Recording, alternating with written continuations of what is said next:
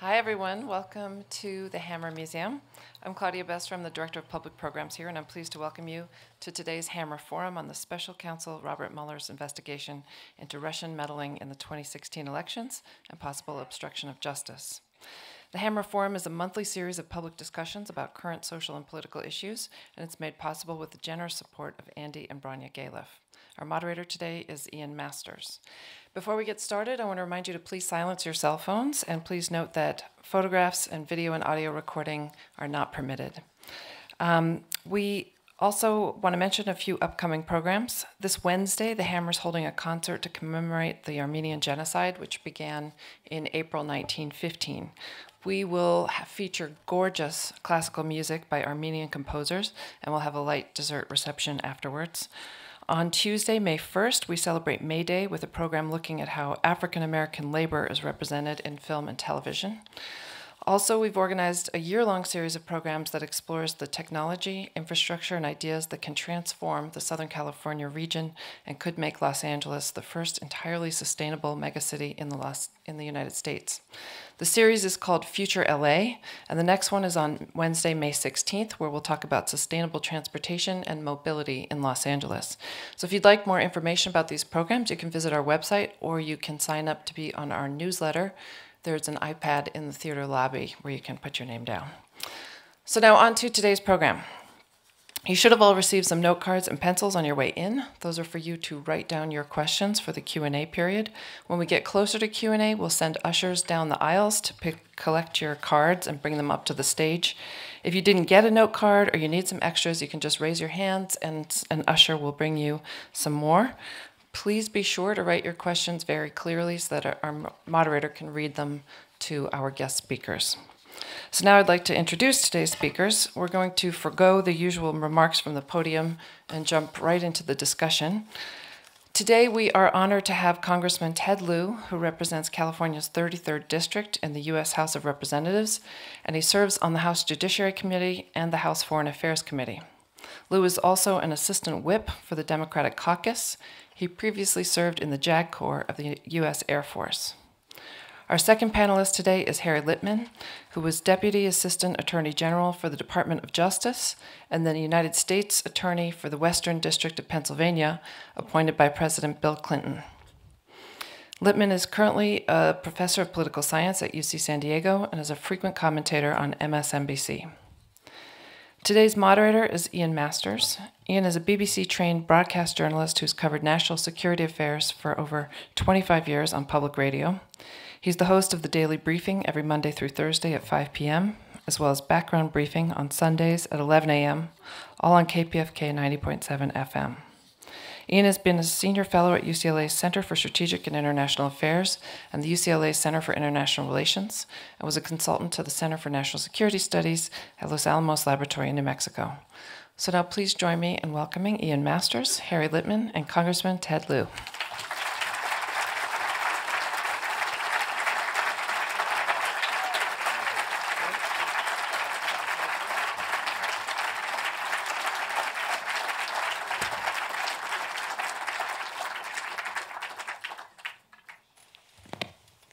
Thank you, Claudia. Thank all of you for coming. And just one little correction in the blurb. It mentioned the alleged Russian involvement in the elections. Well, there's nothing alleged about it. There may be something alleged about collusion. But let's start with a brief remark from Harry. This couldn't be more propitious given what's happening in the news. On Monday, Michael Cohen has been ordered to appear before a federal judge to explain whether or not he's a lawyer or a fixer. If he's a fixer, that means that everything that was seized by the FBI doesn't have attorney-client privilege. And of course, there's a suspicion that Donald Trump may go up in the polls because of the bombing of Syria, which happened last time, and therefore it may be a propitious time for him to fire Rosenstein. So again, the timing is very good. The situation may be bad.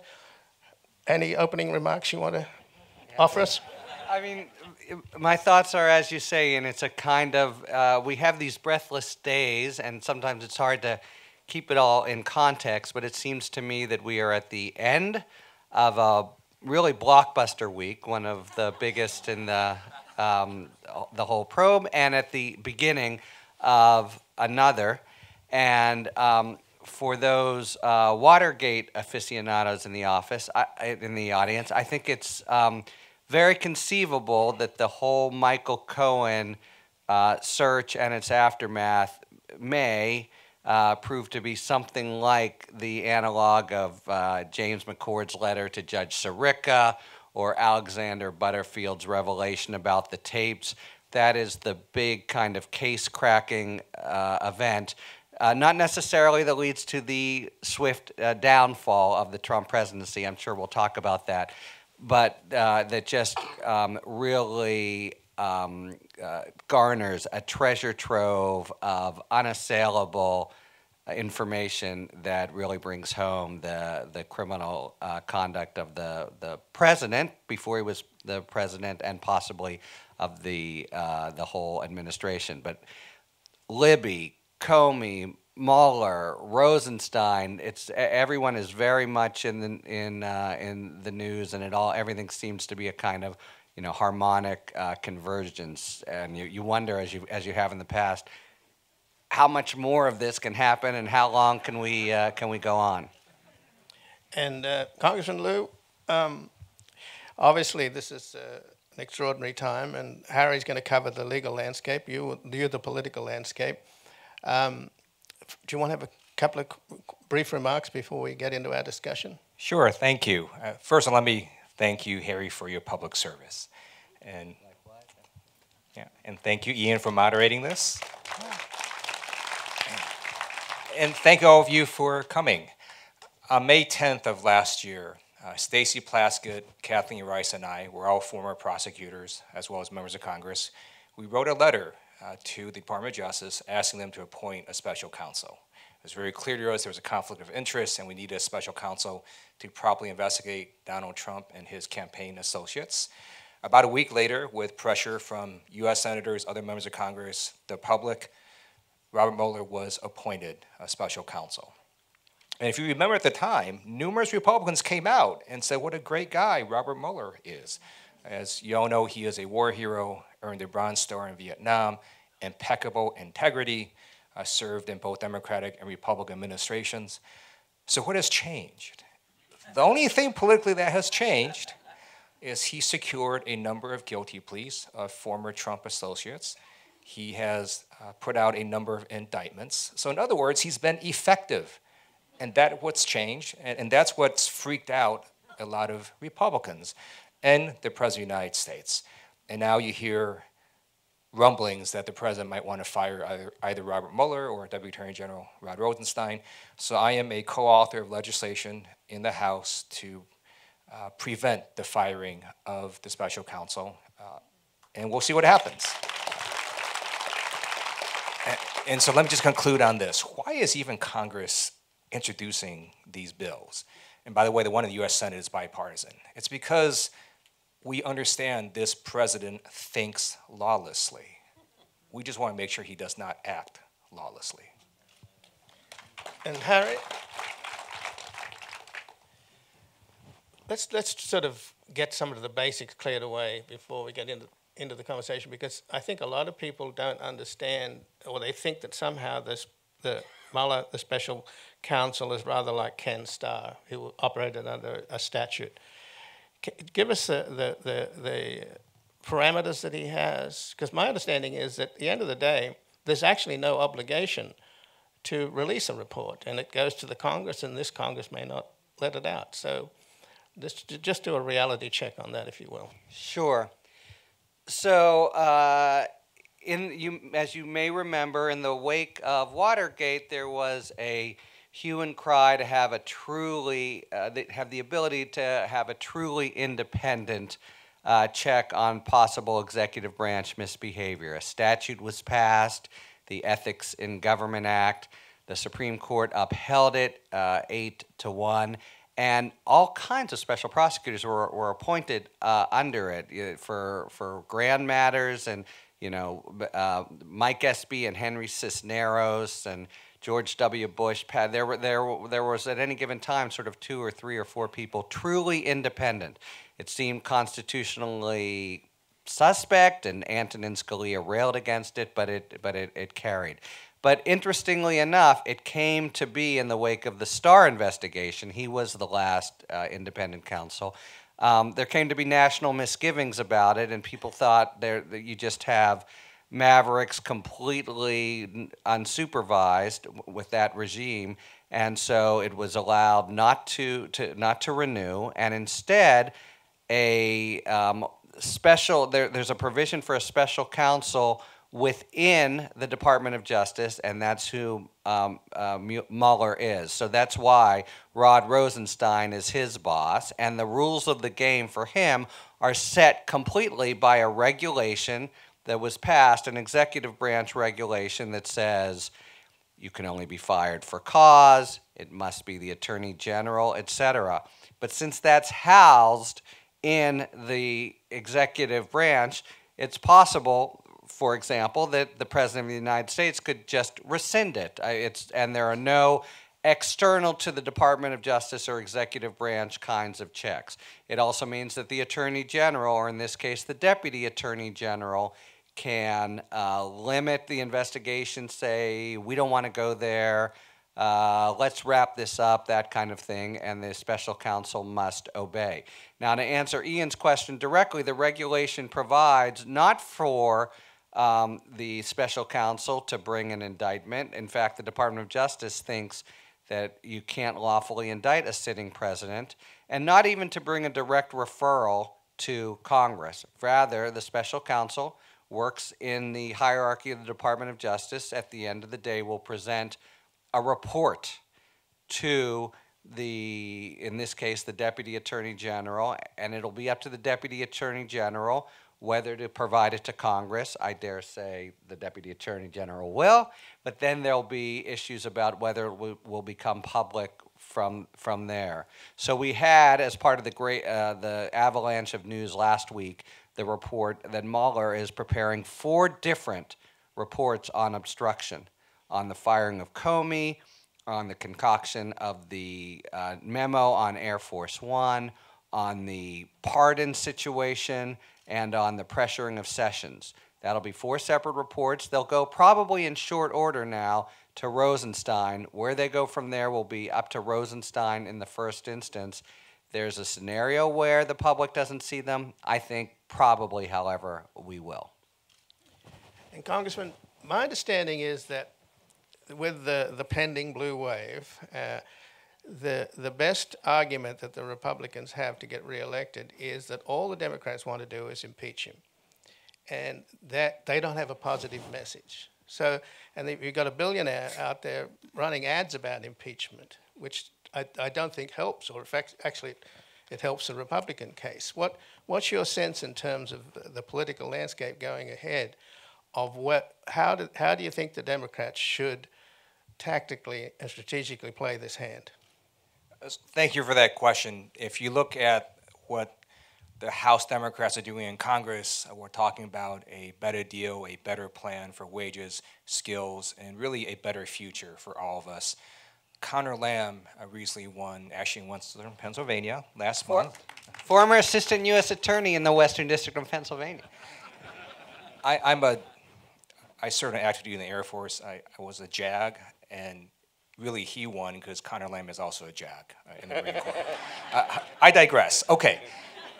So we're focused on a very economic message, and what's different about a midterm election than a presidential is in a presidential election, all their oxygen is sucked up by 2 presidential candidates. In a midterm, you can run over 100 different congressional elections, and the candidates can talk about how they will help their district and be very focused on local issues, and that's what you're going to see multiple candidates do this November. If you look at the field, Democrats are targeting over 100 seats. Some of those seats, Democrats will win if Democrats do one thing. They just get Democrats to vote, because a number of those districts, either Hillary Clinton won or Barack Obama won twice. Then there are districts like Connor Lamb's, where you got to get some independents and moderate Republicans to vote with you.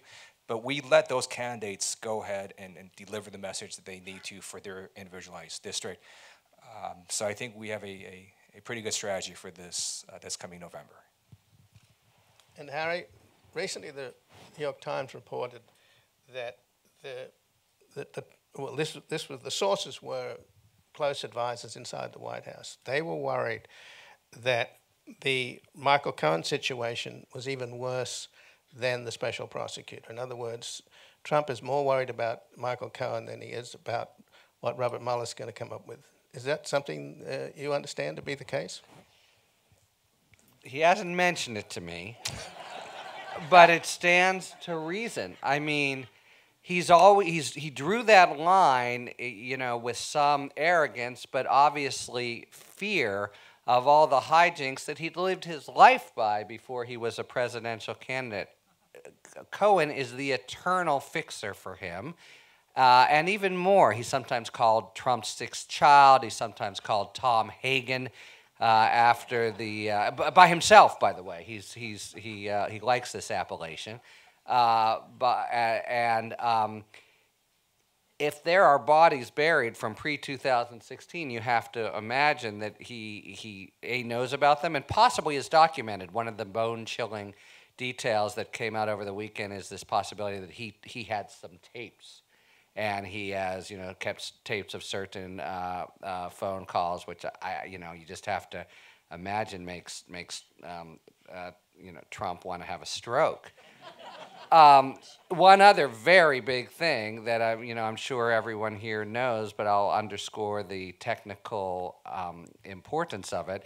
This went from Mueller, who came across activity, to Rosenstein, always again within the department, who referred it to the Southern District of New York. They've been surveilling him for months. The whole investigation is there.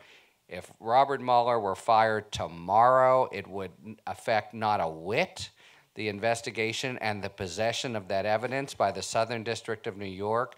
And they are the bulldogs, or they're known as the Sovereign District of New York in the within the Department of Justice. They give no quarter and are absolutely ferocious. So assuming there's some bad things under rocks there, which it very much stands to reason, yeah, having even if Mueller is apolitical and upright, he's still, through Rosenstein, subject to the temporizing of the political process, not the Southern District of New York. So Cohen is really in it for the long ride with them, and it just seems like everything on Cohen, Trump is a quarter step behind. The judge said on Friday, as you mentioned, that Cohen doesn't even seem to be a lawyer in terms of his work with Trump, which augurs quite a bit for the attorney-client privilege. So I can imagine the freak-out factor is double on that. I agree. And Congressman, the bombshell book is coming out on Tuesday from former FBI Director Comey, and what we've learned so far, or at least the takeaway line, is that Comey described Trump as using the Oval Offices and acting like a mob boss. It could actually be worse. He may be a wannabe mob boss, but the long and the short of it is that this is an extremely difficult needle to thread, isn't it, for a former public servant to go public. He obviously feels very strongly about it. He wants to get this message out. But it's also provoking enormous attacks on the rule of law in this country. So that's what the issue is. And you've got the president saying that the raid on his lawyer was an attack on America.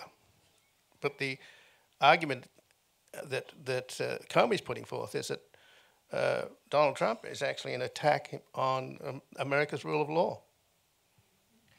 Thank you, Ian, for bringing that up. I'm supposed to be the moderator, remember? So when the president made that comment, I sent out a tweet. And I said, "Dear Donald Trump, you and your attorney do not constitute America. The American people do." And to me, it was not an attack on America. It was actually a vindication of the rule of law upon which America depends. And what we saw was this amazing thing happen where you had Republicans who were investigating the president request a search warrant because they were so freaked out about the evidence they saw about the president's attorney. So let's take a step back and look at the special counsel investigation. It is headed by 3 Republicans. You've got Deputy Attorney General Rod Rosenstein. You have FBI Director Christopher Wray, who's not only a Republican, but he gave over $39,000 exclusively to Republican candidates. And then you've got Robert Mueller, a war hero and a Republican. By the way, the 4 FISA judges that approved the Carter Page warrants, all Republicans. And then they refer this to the Southern District of New York. U.S. Attorney was appointed by a Republican president, in this case, Trump. And they went ahead and upheld the rule of law. So you've got a number of Republicans working in our government who every day are vindicating the rule of law. And to me, that gives me hope. And let me just say one more thing about Michael Cohen. Can we just take a step back and go, why does Trump need a fixer? Right?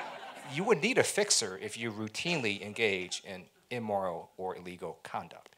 And I think we're going to see stuff come out from Michael Cohen that the president really does not want to come out. And Harry, I spoke with today with Peter Stone, with McClatchy, who broke the story that Michael Cohen did in fact go to Prague, as is mentioned in the Steele dossier.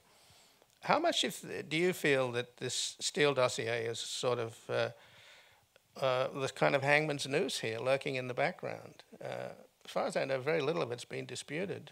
Yeah, that's the big point. I mean, there are lurid and sensational details, not just the salacious ones, but the whole kind of scenario blows your mind. But then you think, you know, what exactly is implausible in the whole idea? Is it implausible, say, that Putin and the Russian government would have surveilled Trump every time he was there?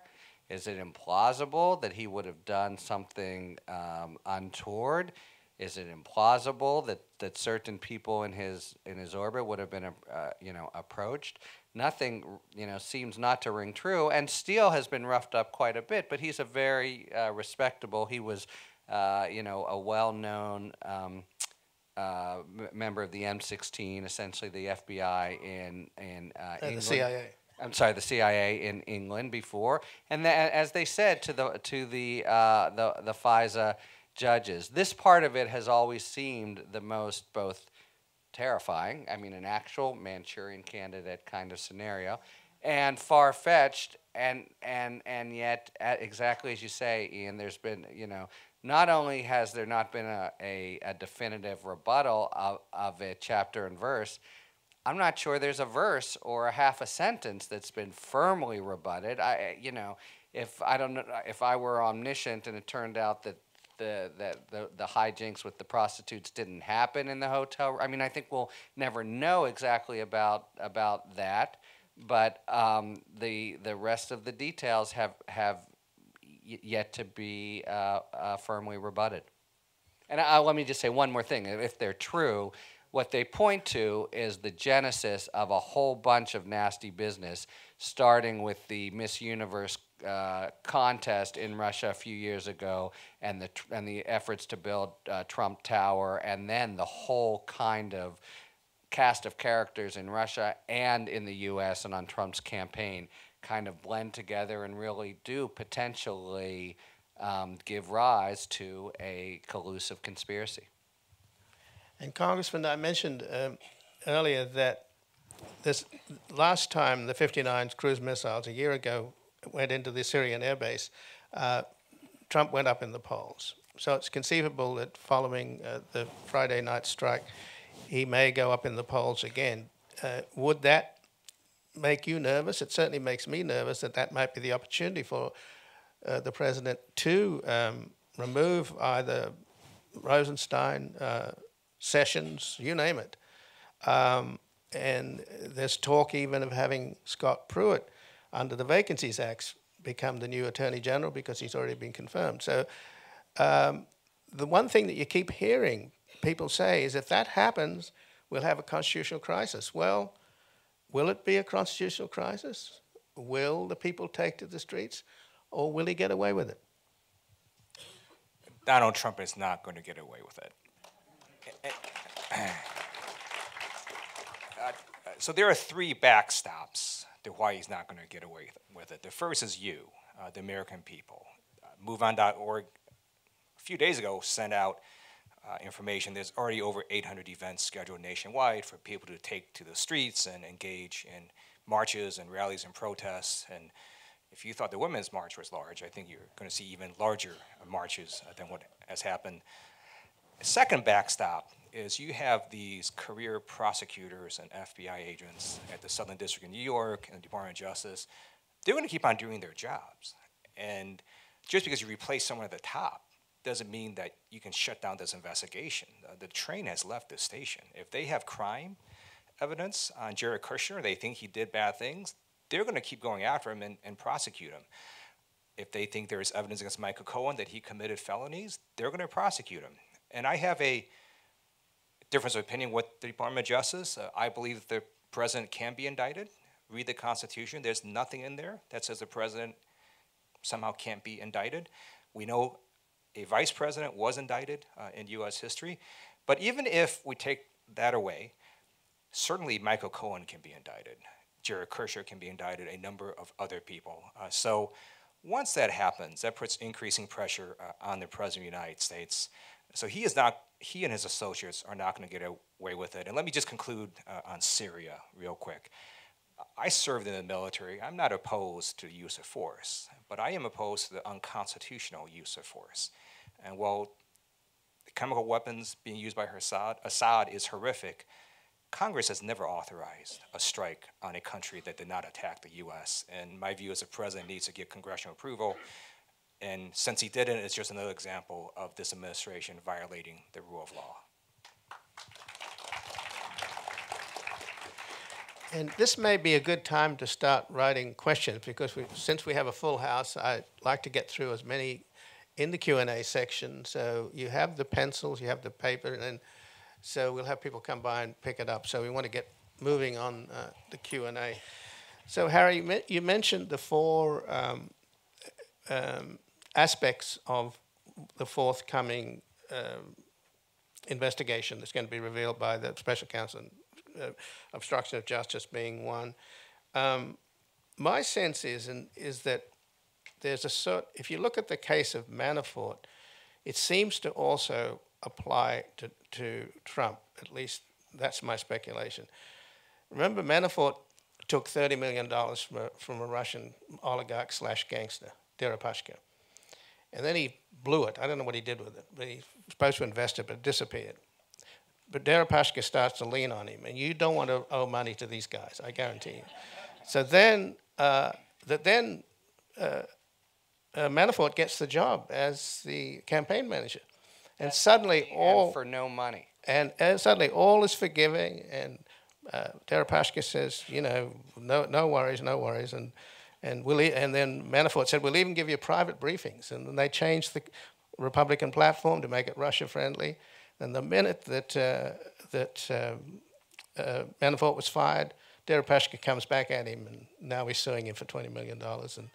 And my understanding is that what Mueller is holding over him, on the one hand, maybe Trump's offering a pardon, but what Mueller's holding over him is that, you know, these Russians are going to come after you. And do you want witness protection? What do you think? You know, so it's again in the category of what couldn't be, and then you start to think about it. I'll say this about Manafort: his intransigence, his absolute refusal to cooperate is not a legal move. He is dead to rights. There is no credible lawyer who would tell him he's got a chance to beat the rap. The money laundering case on him, and there are two separate ones, very hard to have put together. This is such a sort of Navy SEALs of a prosecution team, probably the best ever. But when it's out there in black and white, forget about it. And so he's got to, something else has to be involved. I've written about this, and I don't want to, hash it out at great length, but, we talked, maybe he's holding out for a better deal. Maybe he's being irrational. Maybe, and this is one of the four, this is the most interesting thing that Mueller's going to be talking about, the notion of that Trump maybe obstructed justice by dangling the notion of pardons. The idea would be a pardon itself might be constitutional because you do it in open air and there's a political check and people can go back, but with this kind of, QT, just be quiet and we'll take care of you at the end, that seems illegitimate. It's not subject to any political check. So that could be one. But yes, it could be somebody was just killed again yesterday. Is he more worried? Would he rather be at Leavenworth than worry about the sort of poison needle for him and his family?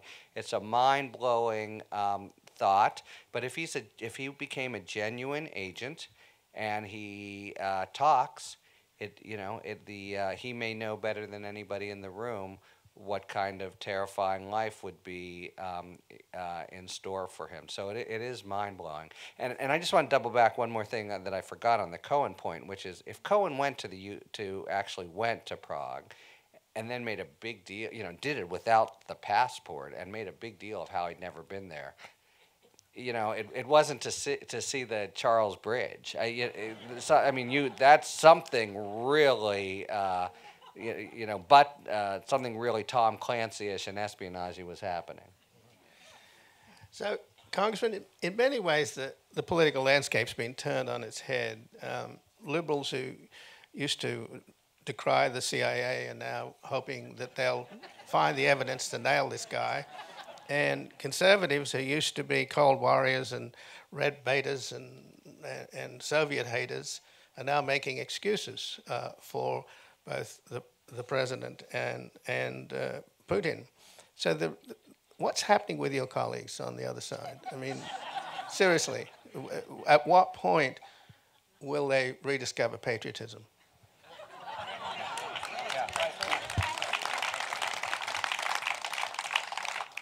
One interesting thing that has happened is you do see more Republicans show more courage after they announce their retirement. So Trey Gowdy has actually now started a number of investigations against the administration. It's just an amazing cabinet of corruption there with Scott Pruitt, who, in addition to first-class flights on your taxpayer dollars, he also demanded luxury hotels on your taxpayer dollars. He got a sweetheart deal with lobbyists for a below-market lease. He is just so amazingly and awesomely corrupt, and now he's being investigated by the chair of the Oversight Committee. They're also investigating Ben Carson, who spent $31,000 of taxpayers' money on a dining table before people reversed that. And you've got other cabinet secretaries spending taxpayer dollars on trips that no one understands why they took. And the last question I answered, I now remember I told you there are 3 PAC stops. I gave you 2. One was you, the American people. Second were the career prosecutors, FBI agents. The third is there's an inflection point this November. And the voters in America get to change the makeup of Congress if they want to. And if that does happen, then Democrats will have, I'm going to give you these 2 words, subpoena power. And that means we can subpoena documents, we can subpoena witnesses, we can conduct real investigations. So in my mind, this administration is just not going to get away with the rule of law. And Nixon, right, took on the rule of law. He eventually lost. So Bannon says money laundering will be Trump's downfall. It's very hard to read. I don't know, the rest of it is a little incoherent. Do you want to try that one? But want to try to read it or answer it? Both. By Harvey Wasserman. Yeah, well, he did say that, and he also has indicated that Manafort can bury Trump, and that might be when you posit the possibility of the hush-hush pardon dangling, you think about that. And Trump supposedly has said to associates that he fears what Manafort can do. Let's see, D.C. Johnston said he has done it since 1983. Is this his prime criminal hook? So Trump has done it since 1983. Well, I do think that it just stands to reason that that there's so many real estate deals and forays that he was breaking the law in the time before he thought of himself as a candidate. But I would think the big hook there would be Michael Cohen, if that's what we're going after. And Congressman, if Trump resigns, is indicted, or is impeached, will Pence be more dangerous to personal liberties? So here's my view. I serve on the House Judiciary Committee. By the way, here's a fun fact. It's the committee that would actually start impeachment hearings if those were to happen. But my view is impeachment, like Congress's power to declare war, is something that needs to be used never as a first option. It should be something that we do only if forced to. It's got to be one of those options that we look at only if the facts in the law warrant it. So we'll see what the special counsel investigation reveals. But if there is massive violations of rule of law, my view is I actually don't care who the person is that replaces the sitting president. If the sitting president conducted criminal misconduct, he just needs to be impeached. And so we'll see what happens. Well, let's do a quick adjunct to that question. If the Trump campaign is found to have colluded with Russia, will Pence be included in impeachment? You ever see that statue of those three monkeys, like see no evil, hear no evil, speak no evil? Mike Pence reminds me of that. He's like never anywhere where something bad is happening. So I don't know. I don't know what evidence there is on him. None of us here are privy to what the special counsel has, so we're just going to have to see what the investigation reveals. So, Harry, what happens if Cohen takes the fifth on Monday? I'm not sure how consequential that would. First, it wouldn't really be on Monday. I mean, Monday is this the skirmish that's going on now, which he will lose, is to try to have him or a special master comb through the arguably privileged material in the first instance. But were he to take the fifth, and he might well, I'm not sure it would matter very much. The volumes here will be in the tapes, the evidence, whatever on the phone, the safety deposit box. He'll be worried. I think the criminal liability against him will be easy to establish, and then there's whatever there is against Trump. So sure, if he turns and cooperates and can inculpate him out of his own mouth, that would be very effective. But he's in a world of hurt no matter what. So does Mueller have automatic access to all evidence gathered against, who's that? Against what? Against Cohen and SEC. Oh, Cohen, yes, in the New York case. What do you think? So Mueller would have access if it was related to the special counsel investigation, and there would be a decision that Deputy Attorney General Rod Rosenstein would decide. Last month, Congresswoman Kathleen Rice and I wrote a letter to the FBI, and we asked for a criminal investigation of Michael Cohen, as well as the National Enquirer, because the public reporting was that they spent vast amounts of money to silence two women who had negative stories about affairs with Donald Trump, and that was done during a presidential campaign to assist the Trump campaign. And our view was that those are massive campaign finance law violations. Anything over $25,000 is subject to being punished as a felony. So we asked the FBI to investigate. It's possible that he may be indicted for those reasons, but once they search his home, office, and hotel room, and they get all these other documents, if any of that relates to Russia or other issues related to Russia, they can certainly send them to Rod Rosenstein will make a decision as to whether Robert Mueller should get them. But I just want to add a mind-blowing detail I hadn't been aware of about the two women. Same lawyer. Each of the women had that, by the way, that's a guy who I think is going to turn very quickly and be cooperating tomorrow. Well, it looks like he was working with Cohen against his own clients, doesn't it? I think that's a fair inference, yeah. So, will A.G. Schneiderman pick up charges against Cohen if Trump pardons him?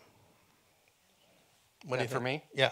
I mean, Schneiderman's very much in the wings here, and has been sort of working and sharing information. But it kind of goes back to the question the congressman just answered. There's real protocol for how one can share and how not.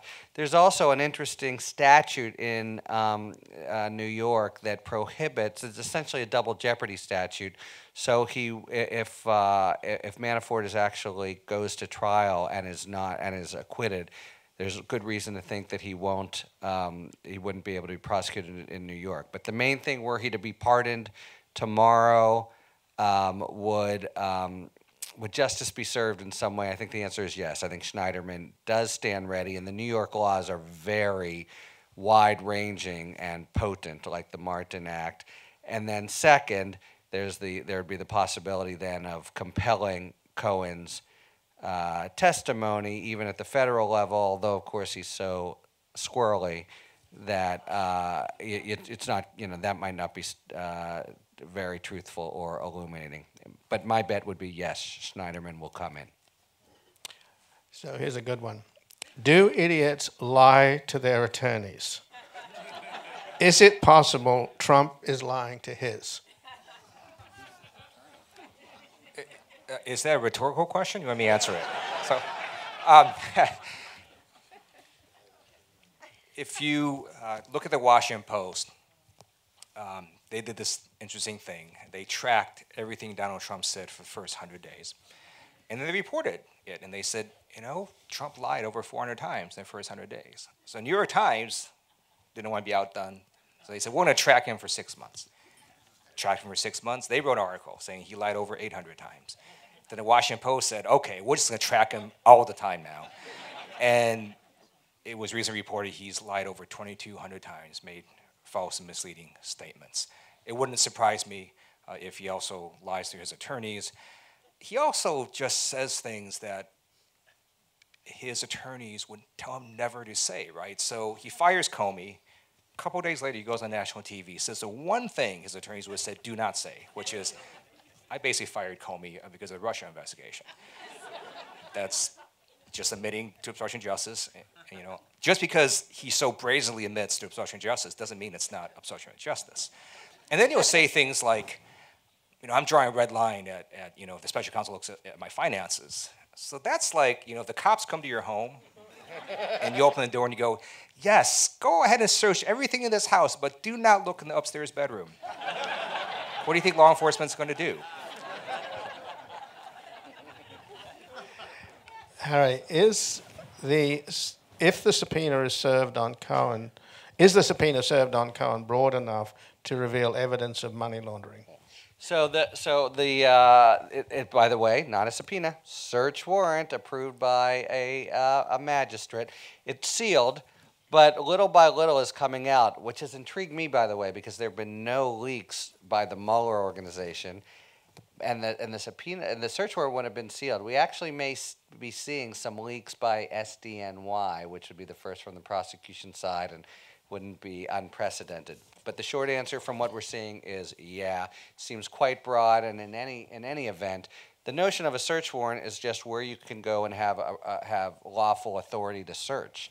If you have lawful authority to search there, and what you find is evidence of money laundering, you go after it. So the predicate for why you can be there might say money laundering, or it might not. It certainly says bank fraud, wire fraud, and election violations. But if in searching his laptop or his phones or his files, most of which don't seem to be attorney-client privilege, they find evidence of money laundering, absolutely they can go forward with it. And there already seems to be that they were looking for evidence of closely related bank fraud that in the actual 130,000 payoff. They separately have investigated that at the bank at Cohen's Bank out in New York and Stormy Daniels Bank back here. So, Will the coming indictments put effective pressure on Republicans to remove Trump? Say the first part again. Sorry. Will the coming indictments put effective pressure on Republicans to remove Trump? I have to see what those indictments may or may not be. And I want all of you here in this room to understand the power you have to shape public sentiment. I believe Abraham Lincoln had it right when he said public sentiment is everything. With it, nothing can fail. Without it, nothing can succeed.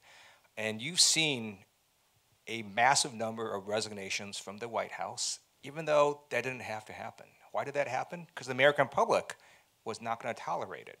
What is one reason that the president still has not fired Robert Mueller or Deputy Attorney General Rod Rosenstein? Public sentiment. He understands that the American people just might freak out if he were to do that, and he might have his own party turn against them.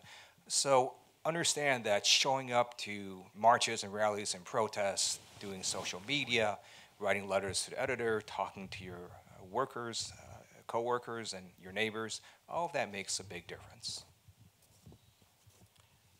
Will Jared Kushner be convicted? Harry? Such an interesting question. Kushner, have you noticed, has gone completely dark. Where are we on? Well, first, fact number one about Kushner, unique in the probe. He's got a very competent lawyer, and I'm just saying that as a fact. Abby Lowell is exactly the kind of professional that is all of whom, and there are 100 in D.C., are avoiding Trump like the plague. So they're playing it. He's playing it very smart. But so many things were pointing toward him, and this is close to rank speculation on my part, but Kushner's the last person who leaves the room before the president buttonholes Comey and says, "Can you let Flynn off lightly?" He figures in a lot of places, and yet we don't believe that he has been in front of the special counsel since November, and then only very perfunctorily, notwithstanding which we know that Mueller has completed his obstruction probe of that episode, save only talking to the president, because you wouldn't talk to the president until you've done everything else. So my best read of this is Abby Lowell told Mueller, "Don't call my guy, he's going to take the fifth." And under such circumstances like that, more often than not, a professional talking to a professional, a Mueller talking to an Abby Lowell, will not make Kushner go through the charade of walking to the grand jury, taking the fifth, and leaving. So my best guess is they're very strong, that he will be indicted, he will take the fifth, and yes, Mueller would not, he wouldn't be indicting him unless he had a very strong case. My best guess is in a year from now, he is a felon. So here's a good question for you, Congressman. Does the U.S. military have strong enough checks and balances to prevent Trump from declaring martial law and doing away with Congress? So I'll answer that question, but first let me talk a little bit about Jared Kushner. By the way, today is Sunday, which means we all have to ask, why is he still a senior White House advisor? And I have no idea. So I had a security clearance before I entered Congress, and it's this form called the SF-86 form. It's long, it's complicated, it asks every bad thing you've ever done. You have to put in there every foreign contact you ever had, and on and on. About a third of the questions are related to foreign contacts. You cannot go through this form and think the U.S. government does not care about your foreign contacts. So Jared Kushner fills this out and submits the form. He left out all his foreign contacts. news breaks out saying, hey, he left all his foreign contacts out, you may wonder, how was this even leaked? Because I think some people were freaked out by it. So then he has to put in a second form. Again, he leaves out some, just happens to be Russian foreign contacts. Then he had to submit a third form. On this form, it says very clearly, if you omit material information, you could be punished as a felony. And I've never seen a case where you're put in a position that requires a very high-level security clearance. You don't get it, and then it's a consolation prize to give you a lower-level security clearance. That just doesn't happen. You're fired. And the fact that he's sitting there in the White House is totally bizarre because the whole world is looking at this going, all right, we've got a senior White House advisor that the U.S. government doesn't trust because he can't get that high-level security clearance. I have no idea why he's still there. And he can't do his job because one of his jobs is, by the way, to get Middle East peace. So how does he come up with a peace plan if he doesn't know what the various parties are thinking, what our intelligence has on them at the very highest levels? He should be nowhere near the White House. But on to your point about martial law and the checks and balances in the U.S. military. If you look at U.S. history, it's pretty clear that our military generals have been against war and use of force, much more so than civilians. It's always been civilians that push the military to engage in conflict. And you can even see that now. You see that one of the most reasonable people in the Trump cabinet is Secretary of Defense James Mattis. And he understands, as other military generals do, the enormous power of the military, but also how it can be used and should not be used. And I believe definitely there are enough checks and balances within the military. They understand that the military is for defense of the United States, not for domestic law enforcement. And the one thing that all military members are trained and drilled from day one is respect for the rule of law. We're taught not to execute illegal orders, and I have great faith in our military to continue to respect and uphold the Constitution of the United States against all enemies, foreign and domestic. Just to follow on from that, my understanding is that General Mattis resisted tremendous pressure from both President Trump and from the new National Security Advisor, John Bolton. They wanted a much bigger attack. They wanted to bomb the palaces of Assad, etc. And General Mattis basically knew that you kill one Russian, you're in uncharted territory. And he restrained him, and then Trump ran around him by tweeting out that our beautiful missiles are on their way. So he had to do something, and thus what happened on Friday. Is that your understanding of what happened?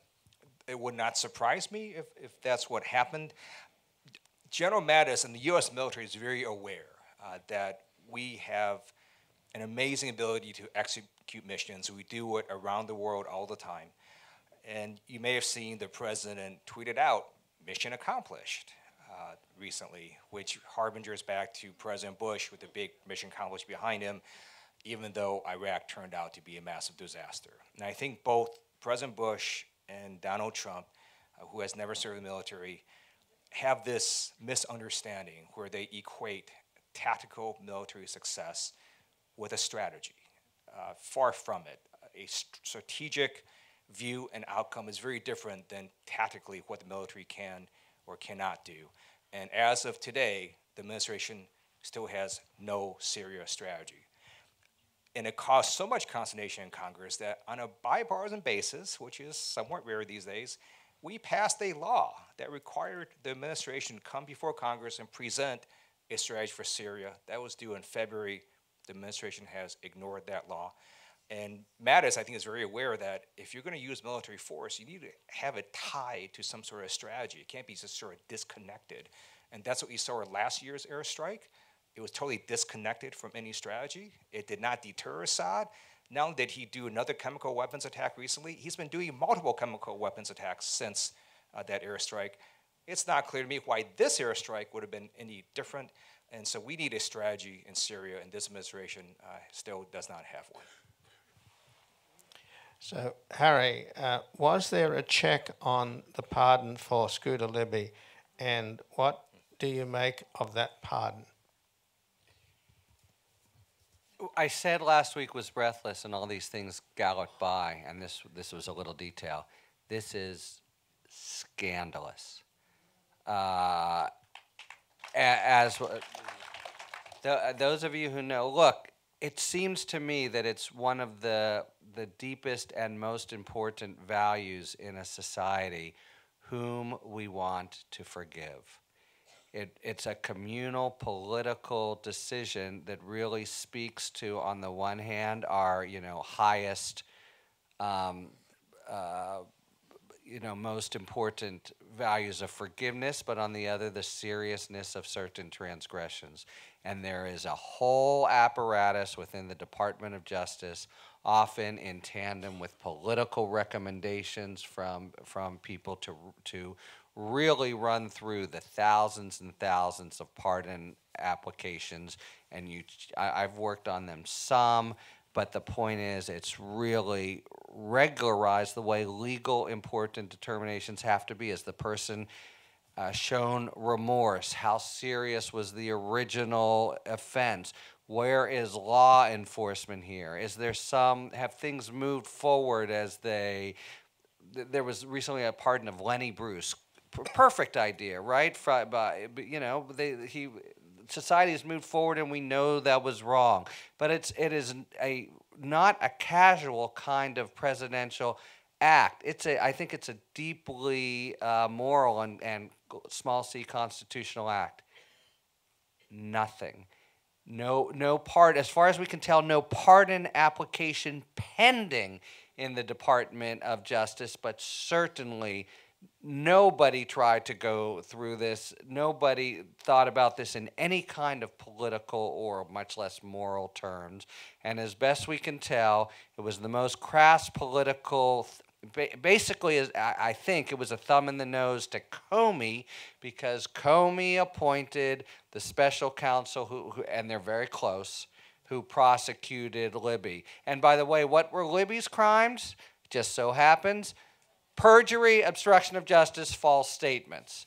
So doing that to send, tweet storms are revolting. So much of what he does is crass and small, but the hijacking of the whole apparatus of pardon and completely ignoring, without a thought, the whole professional process in place there, I think it was truly scandalous. Well, apparently, though, didn't John Bolton also influence the decision? They're very close, Libby and Bolton. Well, in general, Libby has been a cause celeb on the right. Although, if you sat through that trial, it wasn't because he didn't, in fact, commit perjury and obstruction and false statements. It was because he was seen as the fall guy in a political battle. And who else was he who got pardoned? The guy who kept the secrets. That again, it's just the resonance for now. Well, and by the way, unlike Arpaio, Trump has no relationship with Libby, so it's all this kind of symbol that has nothing to do with that is all related to the current probe. And also, it was gratuitous, right? I mean, Mueller is in his face. He's going to try to maybe do something about this. Was just a reaching out and a derogation of what to me is a really important social governmental function for some trivial presidential gesture. So this is for Congressman Lieu. We love you.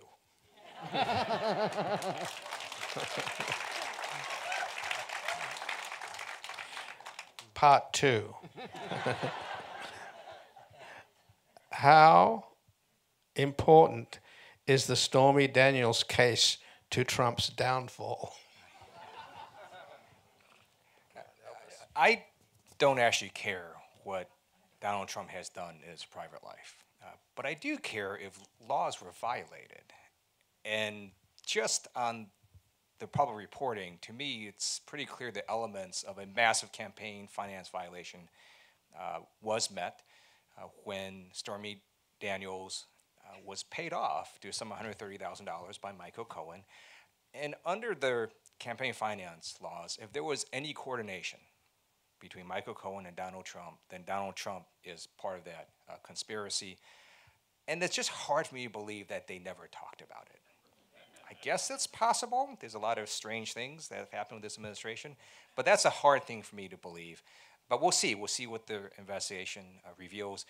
But as Harry has said, what's so important about this is that's a totally separate investigation going on from the U.S. Attorney's Office for the Southern District of New York, and that's just going to keep on going regardless of what the president does or does not do with Mueller or Rosenstein. Harry, some say Russian ads were so adolescent and absurd as to be unbelievable. Thoughts? The Russian ad? So this is the infiltration of, I think, during the election, Right. some of the alt-right stuff. I mean, you know, if the stakes weren't so serious, there is a really interesting kind of sociological inquiry about, you know, how do those guys over there decide what they want to, tweet out, and does anybody buy them, at all? But they seem to infiltrate and have a big influence.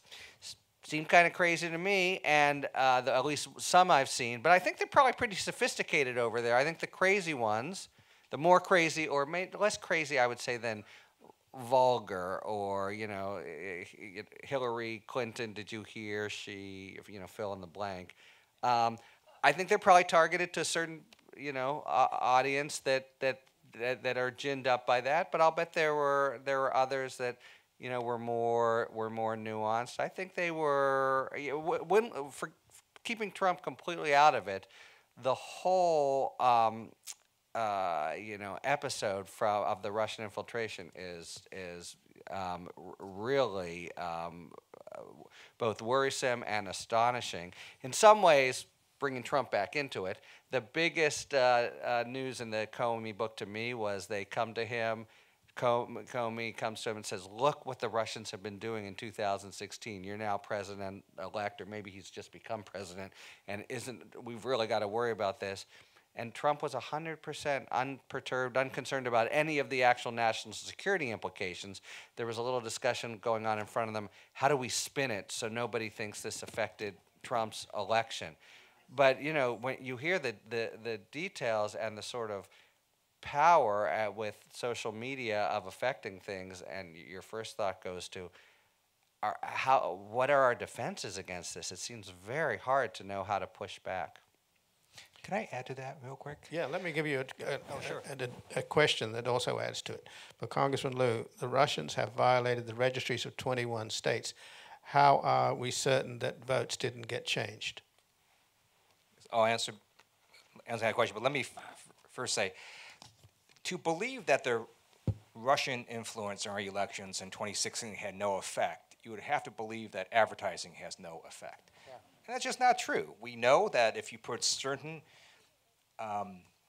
slogans and images and ideas in front of people on a repeated basis, it does have an appreciable effect. And the Russians were very sophisticated. They knew with an amazing degree of sophistication what things to say to jack up and energize certain elements of the Republican base. It was pretty amazing. And you should read the unclassified intelligence report about this Russian attack. If you just search for unclassified intelligence report Russia, it's the first thing that pops up. It's about 17 pages or so. And the conclusions are very disturbing. It says that they engaged in this cyber attack and influence campaign to undermine faith in U.S. democracy, to hurt Secretary Clinton, and to help Donald Trump. And then the second part to this question was asked, it also says that multiple electoral boards in various states were hacked. And so this was a pretty sophisticated campaign. We don't know if votes were changed. There's no evidence that any votes were changed. But I'm not sure you even have to get there. What we do know is that people were influenced by this Russian meddling. They basically stole information and emails from the Hillary Clinton campaign, as well as Democratic members of Congress's campaign and candidates who were Democrats from their campaigns, and they weaponized it, and they released it to the American public. If Special Counsel Mueller can show that it wasn't just George Papadopoulos or Roger Stone, but actually higher up members of the Trump campaign that knew about this, or even the president himself, then you don't just have collusion with George Papadopoulos, you've got collusion with other members of the Trump campaign. So, Harry, is this investigation really the best way to declaw or even remove this belligerent from power? Is the amount of attention to this, I can't read that word, and it may be a rude word, from the media and politicians commensurate with what it deserves? In other words, are we feeding the beast? I feel that way every day, that just covering these antics, the daily, this is government by stunt. Every day there's a different stunt, and we get... Or government by tantrum or bullying, or... But so I think it's a very interesting but kind of a media morality question. President of the United States, I'm not sure what else you can do. And then I think the first part of the question was, is the probe the best way? Now, the best way, if you wanted to bring down Trump, would be to have a blue wave and an actual. It's just a fact. It's been in some ways Trump is this remarkable sociopathic figure. He is what he is. But all the Republicans in Congress who have enabled him and have made this kind of Faustian bargain, there are some ways of looking at it where they're the most craven or disreputable of all the actors, just factually. And the best way would be a direct influence on them, so that the makeup. It's true that in Watergate the Democrats were in the majority, but it's also true that really important Republicans and substantial sectors of them, had lines based on principle over party and felt enough was enough. And you have a kind of cowing isn't really the right word. I think there's a kind of a silence to try to just get certain goals enabled. I have a lot of pretty good Republican friends, and every single one of them will tell you in quiet, this is the most disgusting guy ever to hold the Oval Office, of course. And then certain things will come from after the but. But that's a pretty big preface, and so everybody is willing to ignore, and it's a great failure of responsible leadership. If we have 5 hours, if I have 5 hours a week, what should I do to help correct the Trump problem?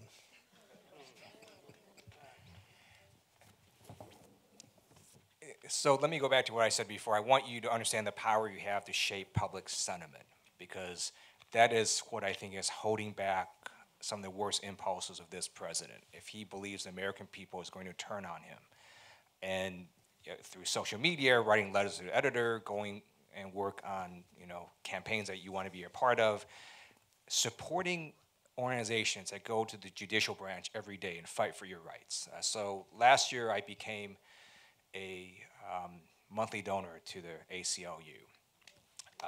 Support newspapers. After Steve Bannon last year went on his rant about the free press, I went ahead and purchased newspaper subscriptions to the Washington Post, New York Times, LA Times, the Daily Breeze, for my son, because I already had them. But there's subscriptions. So there's a lot that you can do. And for the question that was just asked of Harry, in terms of sort of all these scandals and the focus on it, my position is we cannot normalize what should not be normalized.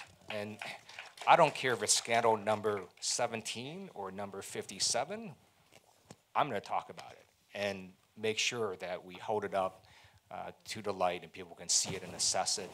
And at the end of the day, I still have great faith in the American people, as shown by the Western District of Pennsylvania recently.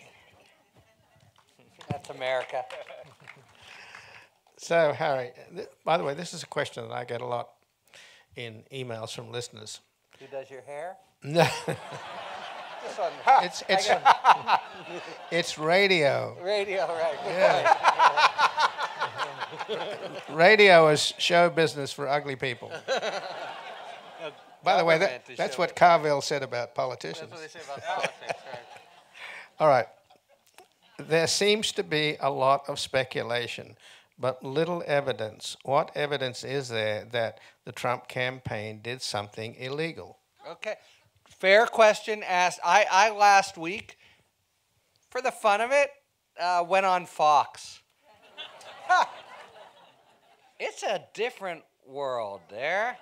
And, but this is a question you hear quite a bit. It's a fair question to ask in a sense, except what that really means is, why is Mueller not advertising what he's found yet? And the answer is, he's a professional prosecutor. It's absolutely the way you do it. You do it in part to protect defendants. By the way, he's been moving at a pretty rapid pace based on other investigations of the past.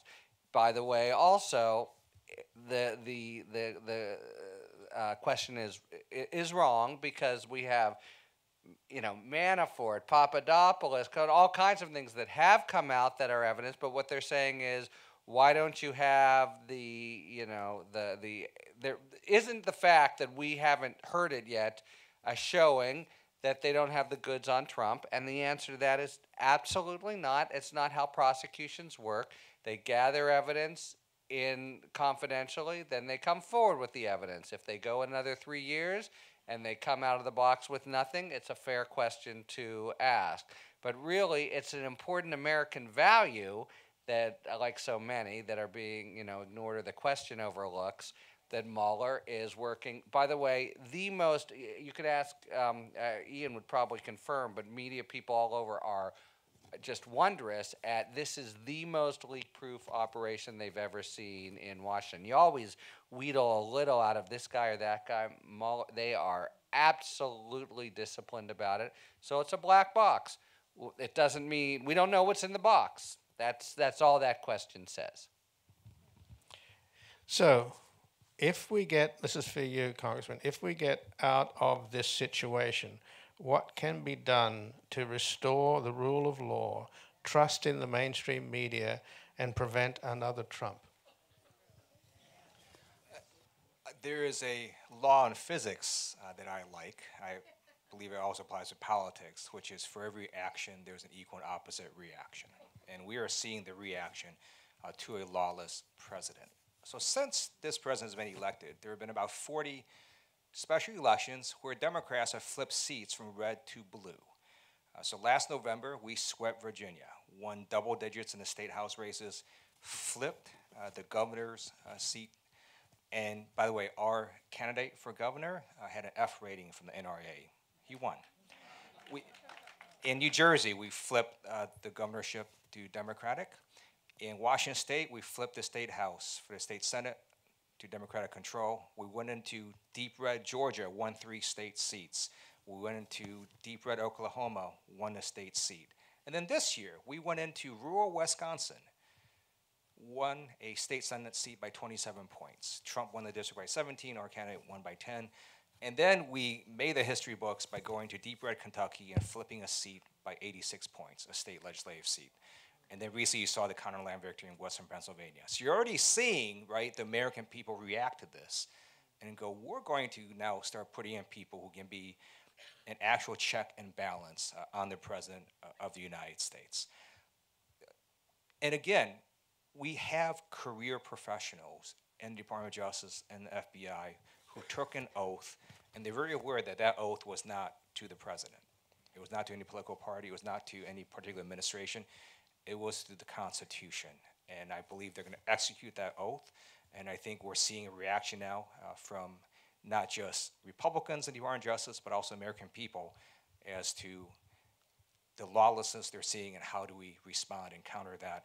And ultimately, in a democracy, you just have to rely and depend on the American people to do the right thing. And there is a quote from Winston Churchill, I'm just going to mess it up, but he basically said something like, eventually, the Americans get to do the right thing after they've exhausted every other option.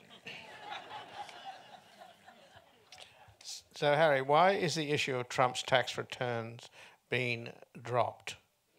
Mostly money laundering. I know what that second. Well, I think there's a kind of exhaustion on the part of the public that tried it so hard.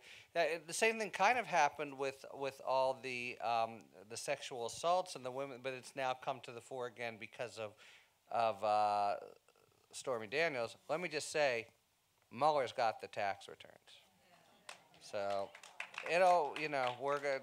So it doesn't we'll know. We'll know. So, Congressman, why do you think Steele refuses to cooperate with Congress? It's the author of the Steele dossier. So let's take a step back and talk about this infamous Steele dossier. One of the amazing things about what this presidency has done is it has caused, I think, the American public to see a whole new set of vocabulary words. And so now they know what a dossier is, right? The emoluments clause. I went to law school. I never heard of the emoluments clause. Now we know what that is. But dossier is just a collection, right, of sort of files and reports. And so Christopher Steele does this. And as we say here today, the most that even the most hardcore Republicans can say is that it was salacious. They cannot say it was false. If you look at the Nunes memo, by the way, I am so happy Devin Nunes wrote that ridiculous memo. I'm on House Judiciary Committee. We have co-oversight over FISA warrants. And it was great because he wrote the memo actually without reading the underlying information. And it was such a horrendous memo, it allowed the Democrats to respond. And we put out a memo, Adam Schiff with the Intelligence Committee, and that memo was able to educate the American public and say, hey, the relevant parts of the Steele dossier were corroborated that were used for this memo. So now the American public goes, oh, okay, parts of this Steele dossier have been corroborated. And with every passing month, additional evidence comes out that corroborates the Steele dossier. So you may have remembered a few months ago, the public reporting was that Trump's bodyguard actually said, well, yeah, we were at a hotel, and there was an issue with Russian prostitutes and the president at the hotel, but he turned them down. Okay, well, that corroborates a bunch of the dossier related to the allegation in terms of the location, the nature of the allegation. If you look at Michael Cohen, I don't even know why he's still on Twitter, but he is. And he responded in one of his tweets, sort of going off about how, again, he was never in Prague, which is sort of interesting, because he doesn't sort of deny the underlying allegation, which is all the bad stuff he did there. He was just saying, I was never in Prague. Well, maybe he wasn't in Budapest, somewhere near there. I don't know, but it was a very interesting response by sort of focusing on that one issue. So again, you see additional corroboration of the Steele dossier as we go along, and there was really no reason for Christopher Steele to lie about this. He actually went to the FBI because he got so freaked out about what he was discovering. And he was initially paid by a Republican, and then he was later paid by Fusion GPS. But if you look at this, he had no reason to make any of this up. He had no reason to go to the FBI other than that he was very disturbed by the information that he was getting.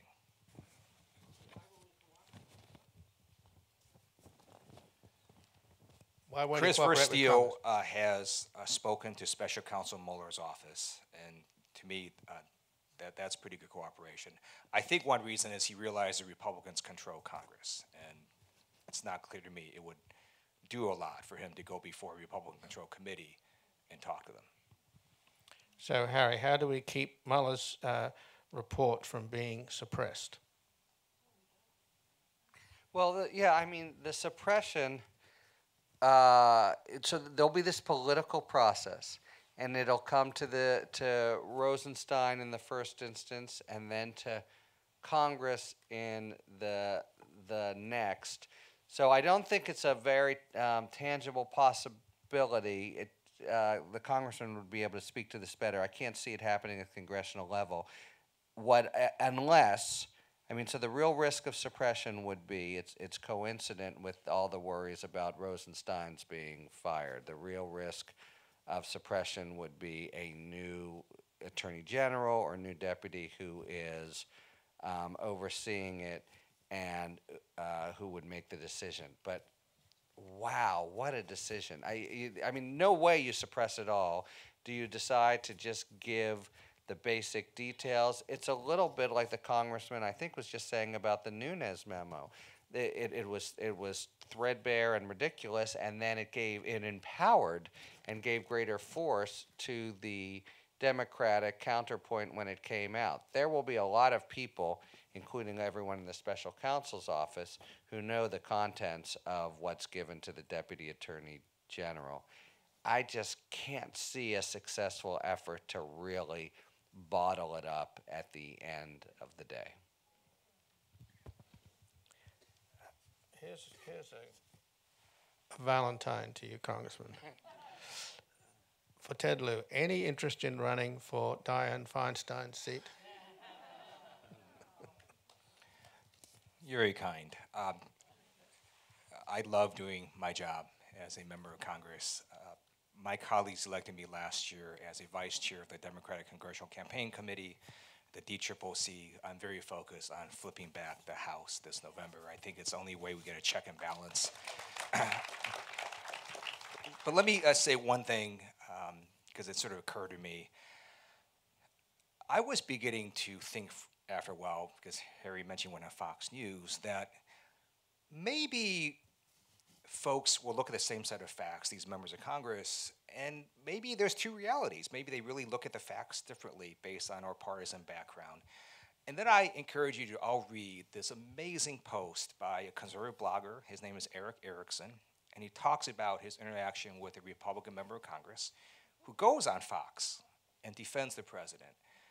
And then they were at a Safeway grocery store, and the Republican member of Congress just unloads on the President of the United States, says things that even I as a Democrat would not say about the president.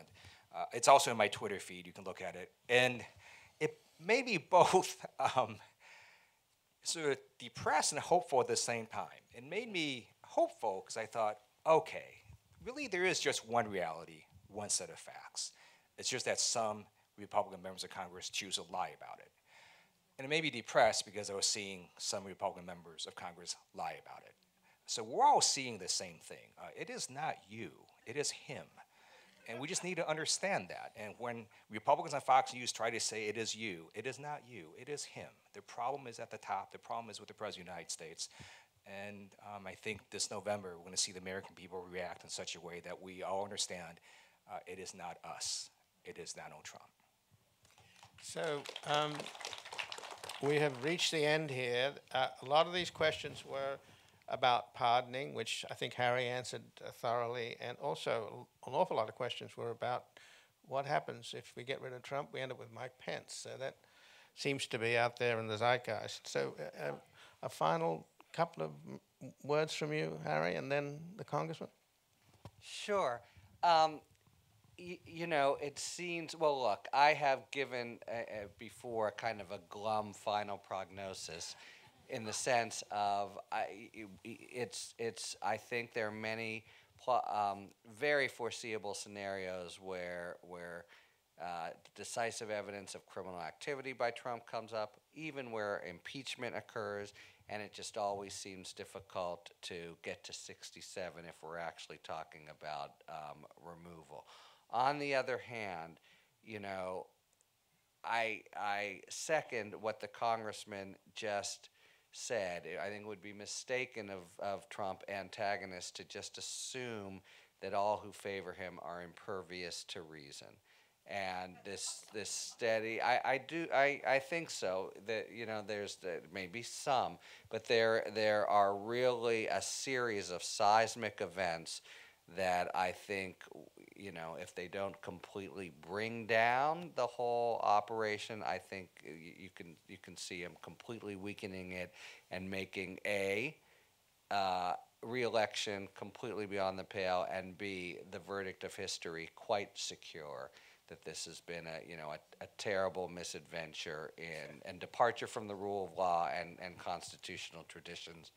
And, you know, 10 or 15 years from now, will that seem like a satisfactory or constructive end, possibly, even though right now there's so much focus on a more definitive removal of the president. So, Congressman, a last word?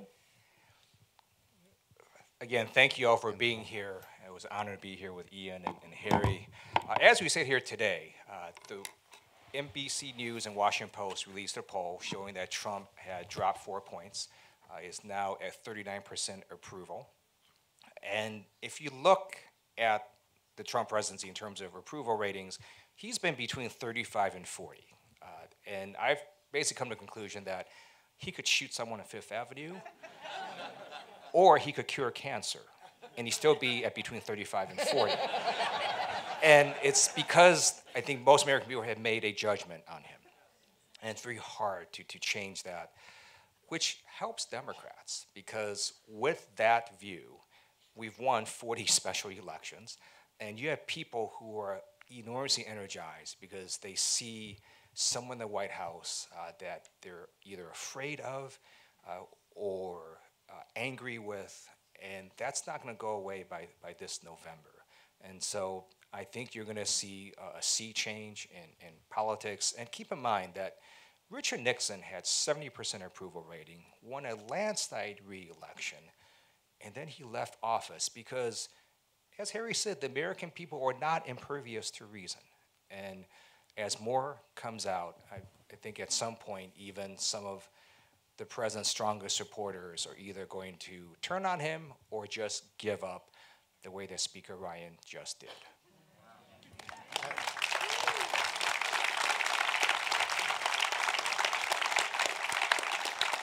Well, thank you to both of you for coming.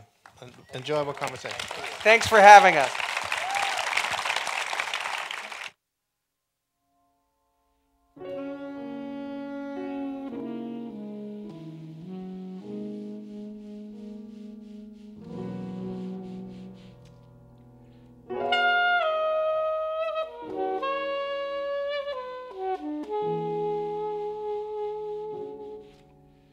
Mm-hmm.